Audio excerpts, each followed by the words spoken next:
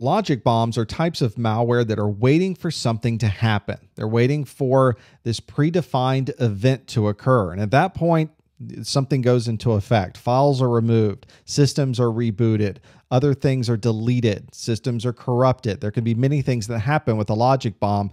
Very often, these logic bombs are left by people who have a grudge. It's someone who's been dismissed.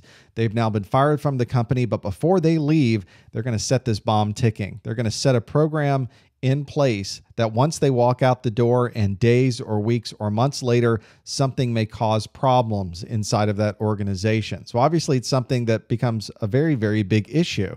This can be a date or a time that occurs, and when that happens, the logic bomb goes off, or maybe it's something that happens with users. Maybe it is a file that is added to a computer or removed. Maybe it's the next time a system reboots is when this logic bomb goes into effect. You're never quite certain until you find the actual bomb to understand exactly what might cause it to go off.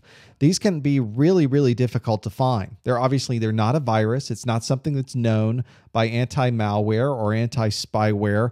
And if it goes off, the people that are writing these logic bombs are generally destroying things. They're destroying files. They're creating corruptions inside of operating systems. They're making life really painful for everybody else. And so once the bomb goes off, it can be very, very difficult to recover from that.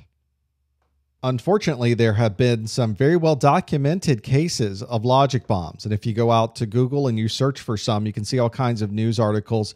Here's a couple of good examples of one. This one was at Fannie Mae, so a very, very large organization.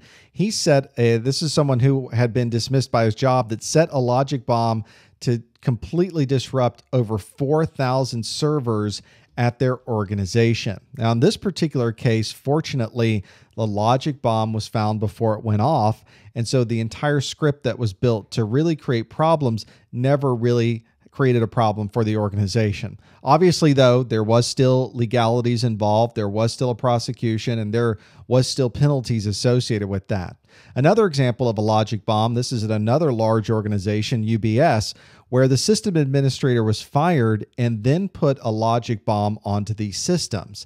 And one of the things that he did that made this one especially bad is after he put the bomb that was going to take out a huge part of this organization, this is a bank, a financial organization, he went to a stockbroker and got put options, which means if the stock went down, he would make money. So obviously this is a very, very big problem.